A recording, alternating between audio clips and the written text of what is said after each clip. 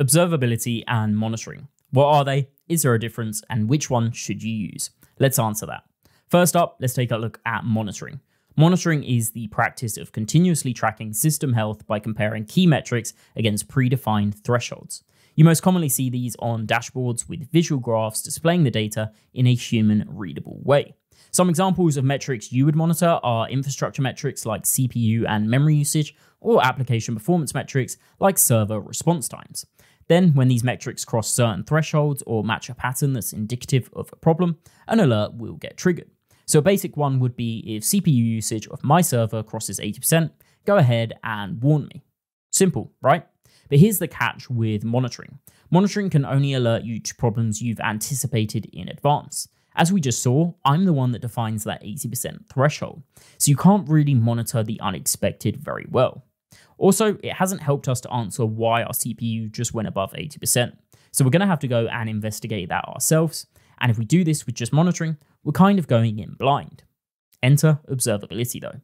Observability has come about because modern systems are incredibly complex. We have microservices, cloud infrastructure, containers. This just means there's countless ways things can go wrong now. Observability gives us three key tools to look into issues: structured logs for detailed event records, metrics for system performance data, and distributed tracing to follow requests end to end. But the real magic of observability is how this works together to help you understand any state that your system might get into, even ones that you never anticipate. Observability has context. You know why something happened, you know how it happened, where it happened, when it happened, and a whole lot more. Observability is a complex task though. Since any data point could potentially be that missing clue for you to debug your issue, you might think you need to store everything. But a system that records absolutely everything about its operation would be impractical and expensive to scale. Coinbase once spent $65 million on this.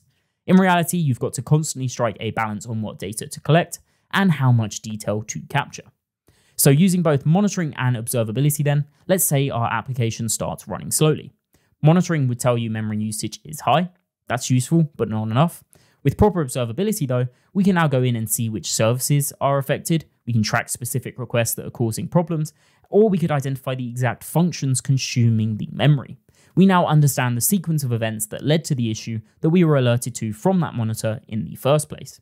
So that's the key difference. Monitoring is your early warning system, but observability is your detective. Monitoring tells you if something is wrong, like your CPU usage, while observability helps you figure out why, helping to find that problematic function or service.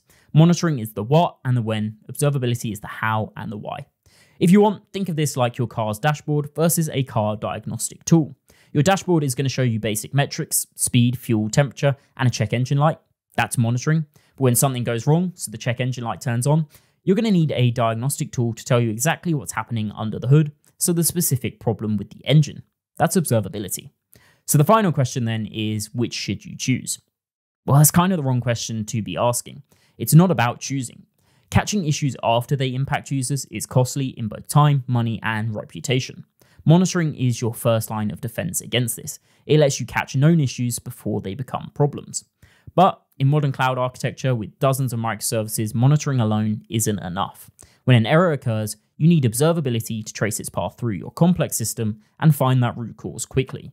The challenge though is balance. You need to collect enough data to debug effectively while managing your costs. So start out with solid monitoring and then build observability based on your real debugging needs. If you're looking for an easy place to get started with observability and monitoring, check out BetterStack. Otherwise, if you found this video helpful, don't forget to like and subscribe for more practical development tips, and I'll see you in the next one.